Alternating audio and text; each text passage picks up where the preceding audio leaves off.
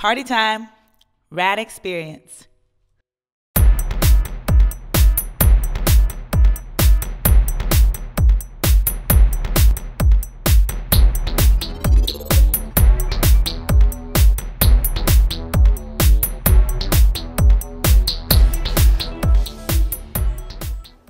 Hey y'all, what's up? It's me, Robbie from radexperience.com. So here I am checking in with you all because today was my first long run during my New York City Marathon training. I am so excited about this New York City Marathon that I honestly can barely contain myself most days. However, I do want to go through this journey with you and give you as much information and advice and encouragement, hopefully, if you plan on running a race, whether it's a half, a full, or a 10K, 5K, because I really feel like running is such a communal experience. I run races because I love the feeling I get being surrounded around other people chasing a goal, and not only chasing it, but achieving it. So it's really incredible. So I'm here just giving you a little inside scoop on today's run. So today, like I said, was my first long run. It was 6 miles. Not a big deal, shouldn't be, right? However, I will say that I have not been running much since my last half marathon in April. I did a 10K in June, but other than that, I've just been doing lots of sprinting and just like really recovering. So speaking of recovering, I have an injury. Most of you all know about it. If you don't, I have a very inactive QL on my left side, which hence works its way down my entire left side of my body. Shoulder, hamstrings, hips, everything. So that pain has been with me for about 1.5 years now. I'm not used to it, I'm not numb to it, but I am not afraid of it.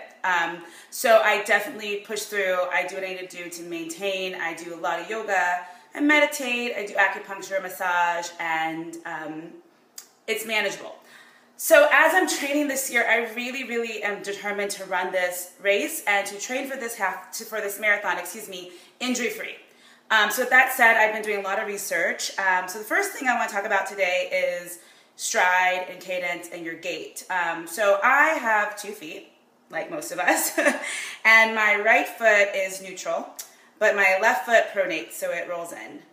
So basically when I run, that is really compensated and probably explains a lot of the pain on my left side because that left foot is doing its own funky thing.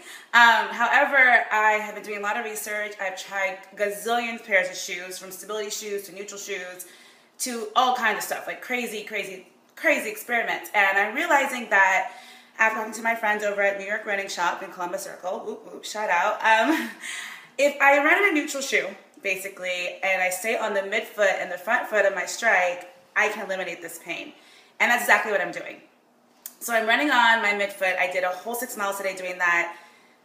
Hard, like so hard, but so awesome because my back is not hurt at all. And usually after I run 6 miles or more, I have to like ice it and take an ice bath and like heat it up and all kind of crazy stuff. Whereas today, I feel great. So it definitely is gonna take some practice and some patience because my calves and my hamstrings are not used to that type of work and they are on fire, but it is what it is, and I'm excited that I found this, and I look forward to training these muscles in this way moving forward. So that's it. I'm gonna definitely document this baby every single week. So here it is, week 1, long run. And P.S., running in the summer, no punk. Like, it is so hot. I usually don't run naked, but I had to today because it was so hot. So anyways, that's a sidebar. I'll fill you in next week, week 2 of New York City Marathon training, rad experience. If you have any questions, comments, concerns, or just want to say, hey girl, do your thing, or whatever, I'm all about that. So hit me up at Robbie@radexperience.com or just comment on this video.